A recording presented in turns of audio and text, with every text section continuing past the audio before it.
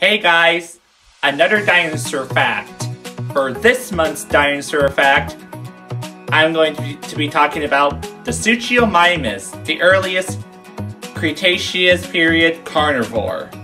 The Suchominus is said to be 30 feet long and said to be one of the largest early Cretaceous carnivore to ever live, living between 121 and 113 million years ago.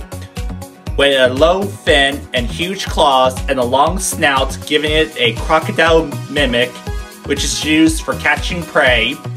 The Suchominus is said to roam around the jungles of the Cretaceous period in search of prey and perhaps searching for a mate. But be warned, if you see a Suchominus, just remember, this isn't Jurassic Park or Jurassic World.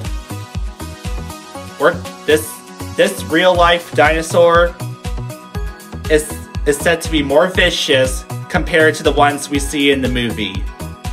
And I don't know about you, I'm glad I wasn't around during that time period. I cannot imagine taking a hike in the woods and seeing a giant carnivore snatching up a poor defenseless crocodile and coming after me. Maybe it won't eat humans, but then again, we may never know. I hope you all enjoyed this video. Give me a like and let me know what you guys think in the comments, and share this video. Give me a follow if you would like more dinosaur facts, and until next time, stay classy.